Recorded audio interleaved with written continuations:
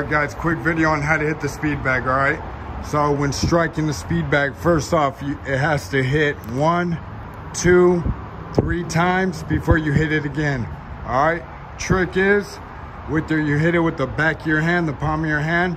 You want to act like you're chipping ice with an ice pick.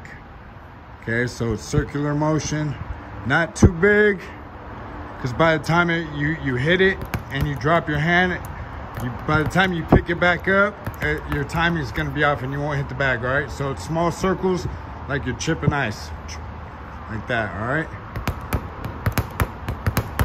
So keeping the hand up, keeping the motion. Chipping ice with an ice pick, all right?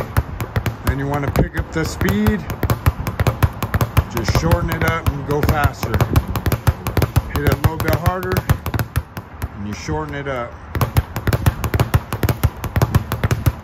Again, don't hit it and drop your hand all low, because by the time you get back up, the timing is going to be off. You're not going to hit it correctly, all right? So keep your hand up.